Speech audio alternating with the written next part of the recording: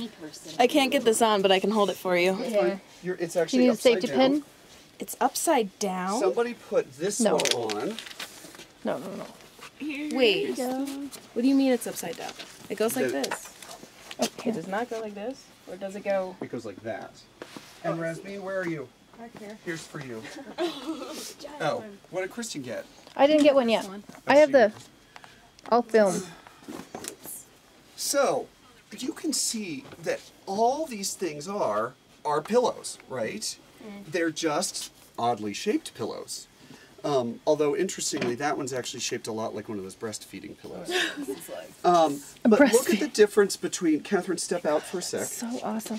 Catherine is wearing what we might call a bolster or a hip crescent. Alyssa is actually wearing one that's similar, but you can see that Alyssa's is just in the back, comes a little bit around to the sides. Catherine's comes all the way to the front. Take a look at Connie's. Connie's is really similar. What difference do you see there? Closer to the hips. In terms of the pad itself. Equal all the way around. It seems to be equal all the way around. It also doesn't taper in the front, so it just stops. Yeah, it just stops. Way to go here, here. And then take a look at Rasmin's. Little shelves. She's got shelves, right? Yeah. You could sell stuff off of that. She's got armrests. And actually people did sell things off You of could them. put like a cup holder in there. And then take a look at this A one lovely right like here. t-shirt with the bustles. It's completely in the back.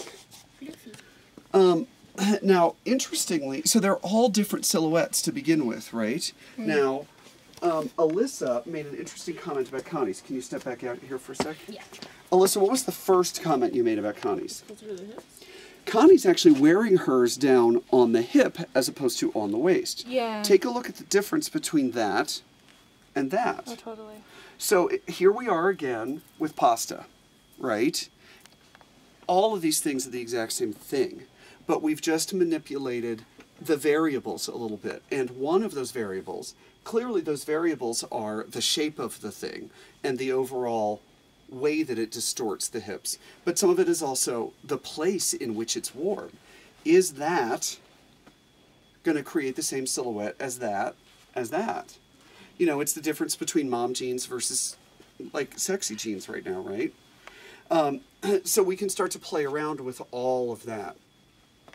The thing that's really interesting is, in a way, the first thing we're starting to do with the smaller versions is we're just reshaping the hips, right? But then take a look at Rasmin's. Is the goal of hers just to reshape the hips? No. What's the goal of hers? Connie starts to have a similar goal, and yours starts to have a similar goal as well. What are we starting to do? Extend the skirt out. Exactly. We're extending the skirt horizontally, which means that we're defying gravity. We're trying to force the fabric to do this before it does this. Sound familiar to anybody? Mm-hmm. Where else on the body have we done that kind of thing? Sleeves. Exactly. Sleeves are supposed to go which is very interesting because in a way we can start to think about sleeves and skirts in a very similar manner. They're just different in terms of proportion, but otherwise they have a lot of similar properties to them. Like shoulder pads. Yeah. What's the biggest problem with trying to defy gravity here, with Rasmin's in particular? Weight. Yes. Weight. What do you mean by that? It would be incredibly heavy. Well, the fabric of the dress is going to pull that down. It doesn't have a lot of structure. Yeah. So if the fabric of the dress is going to start making it do this, what does Rasmin have to do to keep it from doing that? Stand very still. That's part of it. And this is part of the reason, like if you're in the BFA performance track, or even if you're not, you know, Tammy is such a proponent of period styles and movement, because the way that all of this affects the body, and you know, there's a reason that the minuet is danced like this. Yeah. Because you can't lift your arm any higher than that. You can't bend. You can't bend over at the waist. You also And you can't can't take straighten your any arm. steps larger than this. Yeah. So, you know, so all of these things start to impact the way that the body moved as well. So what happens, so what does Rasmin have to do if she's going to put a petticoat and a skirt over top of this, it's going to automatically start to pull it down. What's she have to do to keep it from sagging? Can you do anything with these that's similar to like boning in a corset, where you add some non-fabric structure? Let's stick with Rasmeen's Okay. before we get there, because this one is totally soft. It doesn't have any kind of hard structure to it. Say it again. Tie it really tight. Tie it really, really tightly. That's the first thing. And this is one of those weird moments that we have for theater, because say, for example, in Tartuffe, we need to make things that tight to be able to start to create the period silhouette. But we start to get a real contradiction, partially by what the director or the choreographer or the playwright may have asked the body to do inside the clothing. The other part of that is your contemporary bodies are not accustomed to this. And so suddenly you shock it by turning a waist, making all of the internal organs compressed in a waist that tight. And suddenly it's like, well, you're trying to kill me. Yeah. So how do we address that kind of situation? Well, for us, Tammy always told us, make sure you breathe out when you're getting laced up, so that when you're laced in, it's not to your But I want to stick with skirts and bustles for a minute. And I pointed at you because you actually already said it.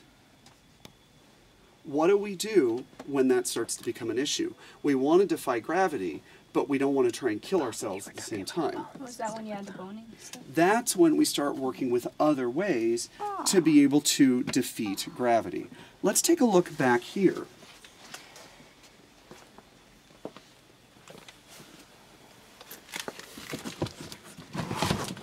Get rid of this one for a moment. Not yet.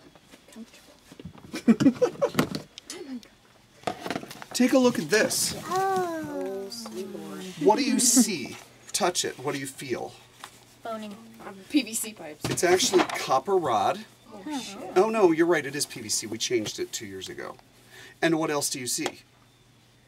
It's very stiff, very structured. This is something it's going to take a lot to fall off from your hair. What do you A get? string. Oh, you get a little. Yeah, piece. It's a little hoop. The thing that's interesting is all you've got here is muslin, a drawstring, and A hula hoop. PVC rod, a hula hoop. That's all it is. So how's the weight differential? It's significantly different. This is actually to be able to create a farthingale shape for Queen Elizabeth, and so that was this kind of shelf. There would need to be some sort of pad underneath it, quite likely, depending upon how far it extends, but you don't need a giant pad like that right there. Take a look at this right here. Oh, it's so What's cute. this, Connie? Take that off. Oh, okay. They look like torture devices. They could be. Yeah. And somewhere else. Turn around. Okay. Grab that. Oh, weird. Pull it forward. Rotate so everybody can see. What have you got now? What's this? A very bouncy butt. She It kind is- of looks like a baby carriage. I She know. does kind of look like a pram, it's true. But what is this called, Connie? In particular, I gave it to you for a reason. That's all. This is an actual bustle. So the bustle comes in later in history because the bustle is so much more pronounced. And to be able to defy gravity and get it to protrude out away from the waist, you start using things like boning as opposed to just using soft padding. One of the things that's really interesting about this one, she's doing a really good job of holding it up flat against her butt. Look at what the bustle does right now. Goes up. It kind of sticks up, doesn't it? Is that the good news, the bad news? Is that what's That's what it's supposed to do. the fabric's gonna pull down, right? Exactly. It's actually the good news because we're going to start layering weight on top of it and it's going to start doing that. Smarty pants. For some reason, we don't have It's a set of almost like panties in you here. could put a sandwich in there or something. It's true. You could. You can put a lot of things in there. It's like a backpack. You could like put your cell phone and a sandwich. My first husband always wanted me to make a pair of panniers. He wanted me to make a dress that was a set of panniers. and then was treated like Venetian blinds, so that you could grab a drawstring right here and the whole skirt would come up like this, and then you'd have like little pockets over here to put a cup holder or like a little snack or whatever. Very interesting personality. Why is this kind of thing really desirable for theater for us, but problematic at the same time? Well, you can sit down. Well, depends on the period. You know, sure, you can sit down in this, but what I'm talking about is the difference between this kind of structure versus one of these hard pads you've got on. Well, it's stronger, it looks like. Sometimes. Lighter. Oh. Lighter weight. Way easier for a contemporary body to move in. And so one of the things we start, and I in particular, this is something I'm particularly fascinated by, start playing around with, is how to be able to create these silhouettes without actually creating the hardness that goes underneath. Let's go ahead, put your pads back over there for a sec. Mary,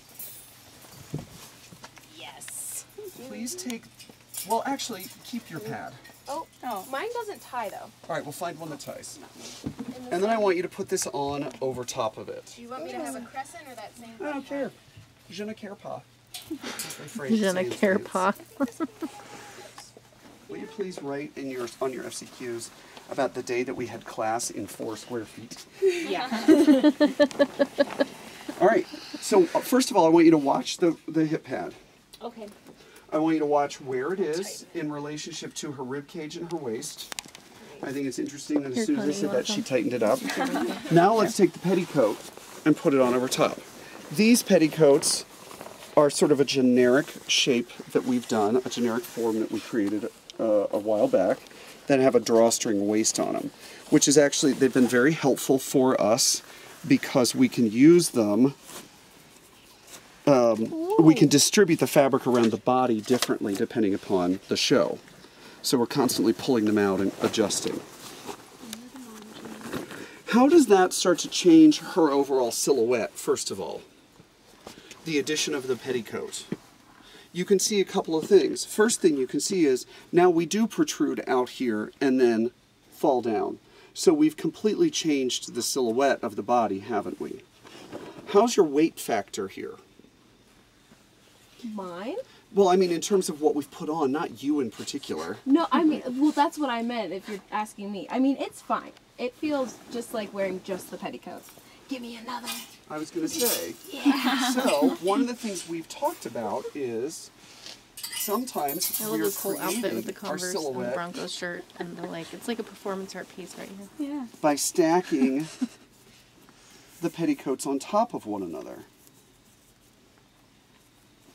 So go ahead and put that one on next. Oh god, this one's already like twice as heavy. Are these made out of muslin? They are. That's why petticoats are awesome, because they're cheap. Well, they're cheap. Also, how many yards of muslin is in one of these petticoats? Lots. They're about 7 yards, 6 yards. So now you're wearing somewhere between 10 and 15 yards of fabric. Yeah. How's it feel now? I mean, of course, the weight is all in the back. Can you turn for me? Oh, yeah. Yeah. But it's not... I mean, it's still fine. It's still something I can move in and... What are we going to put on next? A skirt. Another petticoat. Probably an underskirt and an overskirt, or just a keep skirt. stacking it. Well, that's the whole All the point. There's petticoats. 2 things I want you to see here.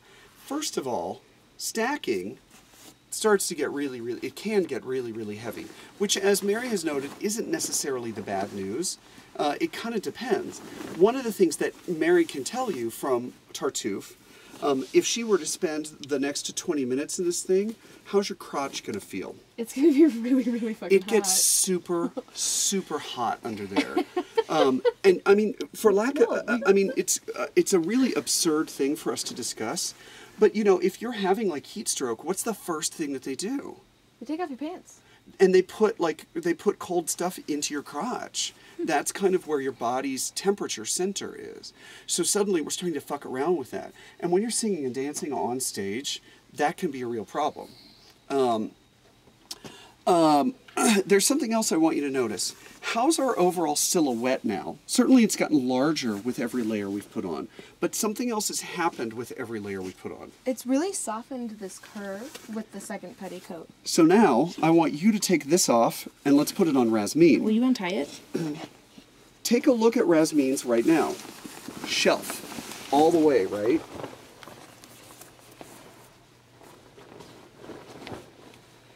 Dive on in.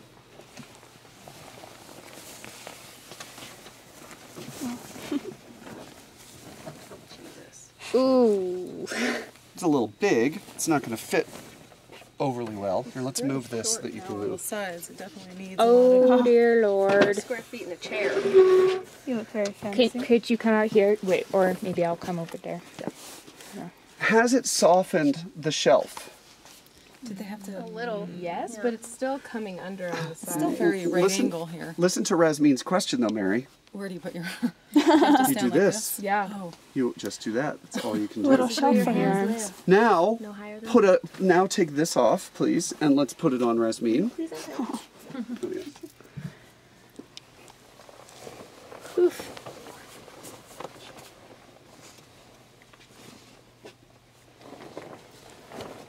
This is like my dream, just playing dress up in storage. I almost wanted to Go ahead design and a turn. show just so I can like lay down here by myself. It's a lot of fun. But then you have to clean it all up. Yeah, that's the hard part. Though it's so much fun. Sometimes and then other times you're like, oh dear God, no. Put on a petticoat and put on a skirt and put them back. Next petticoat and the next. All right, turn around. Yeah. Oh, wow. Heavy. How much has it softened the silhouette? actually Enough, staying- but it's still, I mean, it's still not enough in my mind. Well, I mean, Still staying more. up pretty well. it considering actually it's is just the defying time. gravity pretty well. Yeah. I mean, do we think that this was ever supposed to be a soft silhouette? No. No. Yeah. No. I mean, there's no way that you can stick that far outside the body and have it be soft. Yeah, it's unless very maybe she right were to angle wear it there. down here. So let's do that for a sec. Watch this. Go ahead and hold that, please. Now let's do this.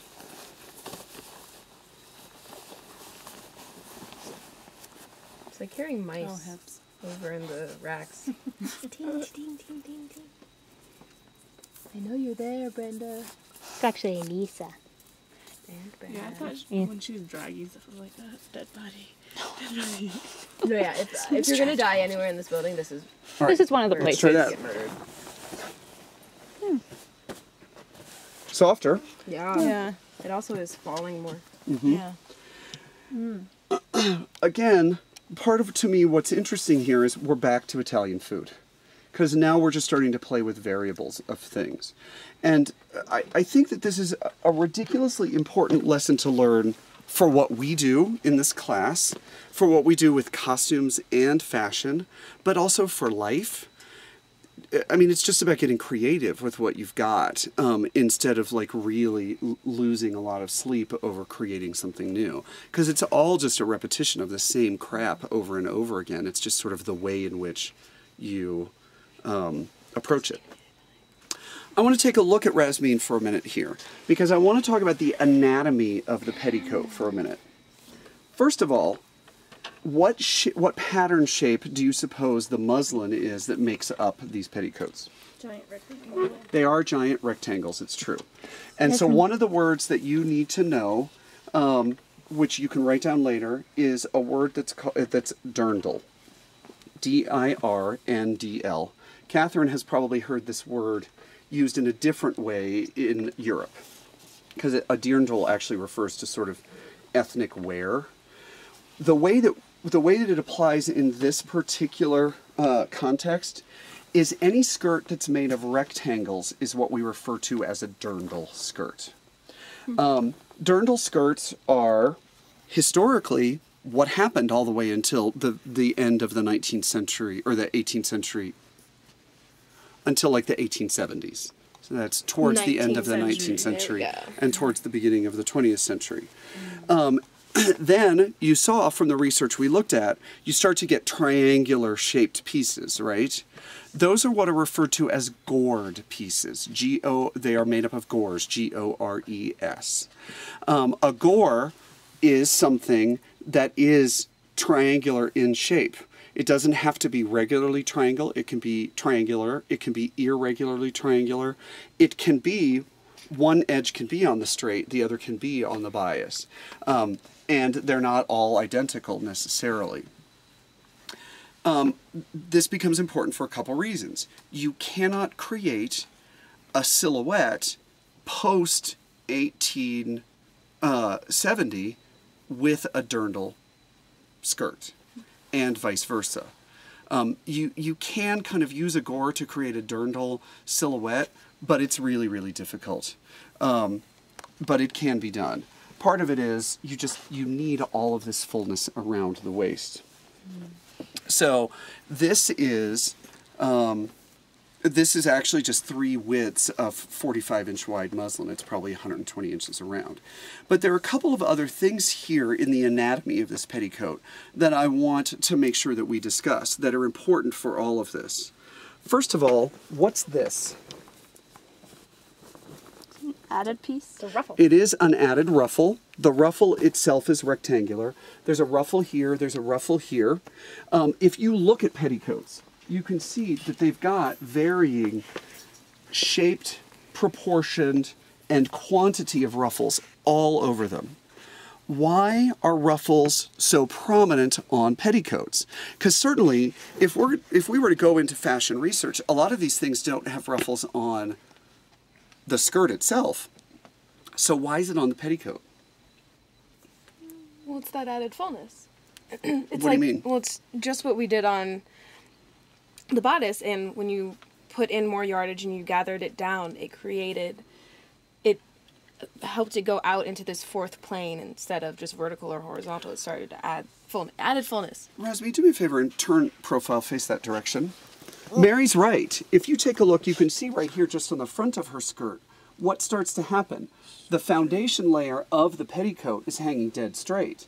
The ruffle, partially because it's an additional layer, partially because of the actual fact that it is a ruffle, there's more fabric here than there is here, it starts to break into space further and further and further, right? So those ruffles start to become super important. If we were to dig through here, you'd find, for example, the ones that are dead flat in the front, they may have a ruffle all the way around the hem, but then have ruffle, ruffle, ruffle, ruffle, ruffle. What are those intended for? Bustles. Bustles, because we're trying to break into space that way. So it's funny to me because a ruffle is a completely, in our world, in contemporary fashion, it's just trim. It's just decorative work, right? But it actually serves a really important structural function historically. The second thing I want you to notice is this right here. Yeah. What are those? And you can actually see that there's another one right there. There used to be another one right there. You can see there used to be another one right there. And again, if you look at these petticoats, you're going to see that they're all over them. What are those and why are they there? Accommodate height? They do. Oh, as if you become longer? Now, the truth is, it does give us the ability to make them shorter and longer, but that's not structurally why they're there. That's just a coincidence. Well, It creates a horizontal stiffness. You're exactly right. You've gone, these are tucks, not unlike the tucks that you did in your tuck dart and your sloper for whatever that project was called. dart manipulation. Thank you, your dart manipulation one. But as Rasmi noted, because it's a multiple layer of fabric, it starts to create a certain amount of stiffness. So, for example, Also, is there horsehair encased in those? hold on. Okay. Let's do one thing at a time. Let's go back to our silhouette diagram here. One of the differences between her and her is the fact that this is only a single petticoat, but it may have 100 tucks around it. Historically, that's one of the things that they liked to do before they started introducing other media into it. You could just do you know, 50 tucks, one right next to each other, and you create a certain amount of stiffness. You know, it's not unlike plywood in the sense that you're taking one layer of wood, stacking it on top of the next layer, then stacking another one on top, and you start to get more and more strength. As you've noted, for theater, we use them also to be able to accordion the things to make them longer and shorter. Feel this right here at the bottom of the bottom of the ruffle. What do you feel right there? Does that feel similar to your tuck? Yes. So this is another instance where the multiple layers, there's a triple layer there, it takes on a certain stiffness, a certain spininess, like Rasmeen was talking about. So that also helps the whole petticoat, or the thing, occupy more space. It creates more volume. Take a look under here. How big of a hem does this thing have in it? 4 inches. It's actually a total of 3 inches. It's 2 inches and then 1 inch turned. Why does it have such a deeper hem than you would say have on your jeans or on a skirt like that? Is it heavy and it pulls it down? It's not that it reacts to gravity, though that's not a bad point. Is it that the top layers won't stick to it? It creates it as a separate, I don't know. You're on the right track. What it does is it keeps the whole thing from collapsing underneath. It keeps that, it's even more rigidity around the bottom edge of the skirt so that because what you don't want to do is start adding volume this way and then just have it do this in between the legs, right? Partially because you're trying to create that silhouette and partially because you're trying to walk in the thing. Bless you. Now, everybody grab that hem and touch it again. Everybody touch it this time. Bottom one? Yeah, you can feel it here. You can feel it here. Pardon me? Is that just fabric in the hem of the base layer? Heck no. What's there, Mary? Horsehair. There is, Are you okay? historically, horsehair is a stiffening agent that has been used, you know, for hundreds of years. Literally, like yanking the hair out of a horse's tail or its mane and then starting to weave it together. It's very, very coarse. And so when you go to weave it together, it creates a very stiff fabric as opposed to very soft fabric. We take advantage of that to be able to start inserting it into locations where we want additional stiffness or additional support. Now, the truth is, that's not real horsehair in there. It's a nylon version of horsehair. I want you to take a look underneath the ruffle right here. Can you see that right there? And you should find it underneath the ruffles on that as well. This is what the horsehair looks like before it's been encased. Why is there horsehair in between the top of the ruffle and on the base of the petticoat? Because that's how we made it. We made the base, we put the horsehair on top of it, and then the ruffle was added. Why do we want horsehair there? It pushes those ruffles back out so they don't fall flat against the petticoat. One of the things you've started to experience is that your gathering can actually collapse what's underneath it. This helps fight against that. So it's not like going between your legs. Maybe that's why, like as you're walking, maybe that's kind of why they would use these too, to keep it. Well, it could be, especially depending upon what they're doing. You know, if you're sitting around and posing, it's not as important, but if you're working in the fields, it's important. The nylon horsehair, to me, is a perfect example of what we're trying to do here, because we're trying to create volume, but how much weight are we introducing at the same time? Nada. Very, very, very little. So it's ways of starting to create volume in space without actually using a whole lot of heavy materials. That becomes particularly important. I did a production of La Traviata about 6 or 8 years ago for Opera Colorado. I made almost all of the women's clothes in the show. And the designer said, I want these 1860 dresses that are out to here, but I want them to move like ballet dancers. I want them to move like this. So what do? How do we do it? Because the question started to be, how do we create volume and create a form that isn't going to collapse underneath the weight of the skirt, but it still needs to be ridiculously lightweight. Do me a favor. Let's get into this right here. Catherine, open that and grab whatever's on top. I find the Is name this where very we find clever. out how the space program has contributed to costume design? No, Memory foam? wrong one. Oh. Or not Ah, no. These are called this. Ashrooms. Oh, These are what we refer to as ash rooms, and it's a term that Brenda and I and Marcus made up.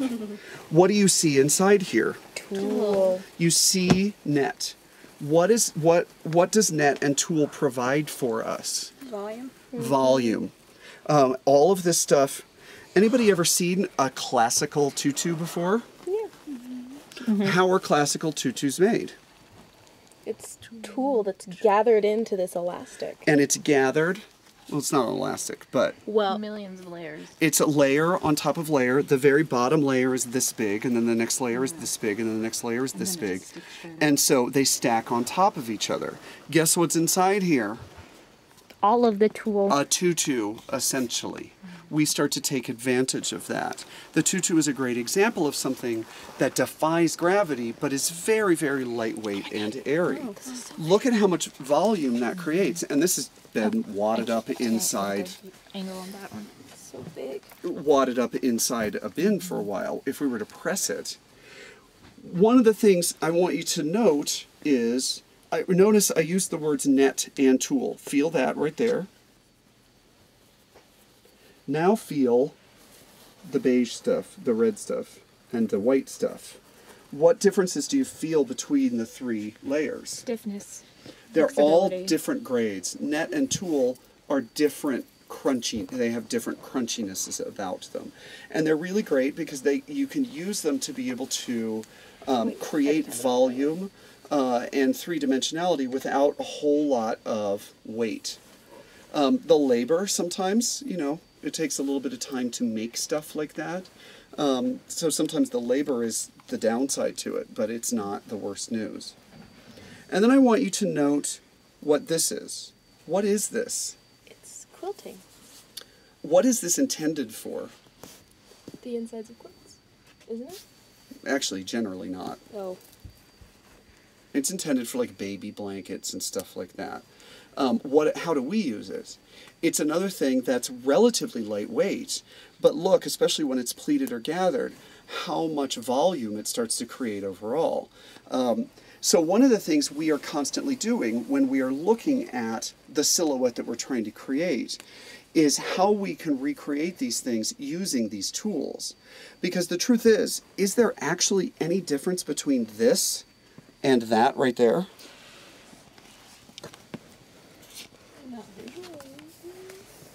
There's not at all. What is that? It's a big old cotton pillow with stuffing in the middle of it, right? What's the quilted fabric? Stuffing. Cotton fabric with quilted stuffing in the middle of it. What is it that makes this desirable as quilting? Why isn't it just a big pillow with stuffing inside of it? And I'll give you a hint. We discussed it on Rasmin's skirt already. Weight. No. Horizontal. I don't know. Rounder and shape. This has some give for if you're gonna use. pull out of I'm not asking the question properly, so I'm just going to tell you the answer. Part of what's helping us here is the actual quilting itself. Oh. All of those lines of sewing are starting to add stiffness, not unlike the tucks we have over here. But we're doing it, again, in a much more lightweight manner. I want to draw your attention to... Everybody come touch this. What is that? Silkiness. Silkiness, Connie says. Plastickiness. Plasticiness. To me, the first time I ever touched this stuff, I was like, oh, it's the stuff that diaper pants are made of. Yeah. Because it pretty much is. It's plastic. It's not quite shower curtain-y, this one, but there are some that are like that. This is a polyester taffeta. Now, first of all, what's a taffeta? It's a shiny. fabric that has. It's has made out of. stiffness Used to in be it. made out of silk. Exactly. What? This is taffeta. The blue is taffeta fabric. Say it again, Rasmeen. It has stiffness. It's not going to flow. It's going to stick out. It has body. Taffeta is created by twisting the fibers a certain way when the thing is woven, and so it creates a certain kind of stiffness. You know, it's not unlike having very kinky hair versus very straight hair, and so the kinky hair starts to occupy a little bit more volume. It's part of the reason taffeta makes that characteristic noise that nothing else does. Taffeta is great because it's very, very crisp. It's very, very papery.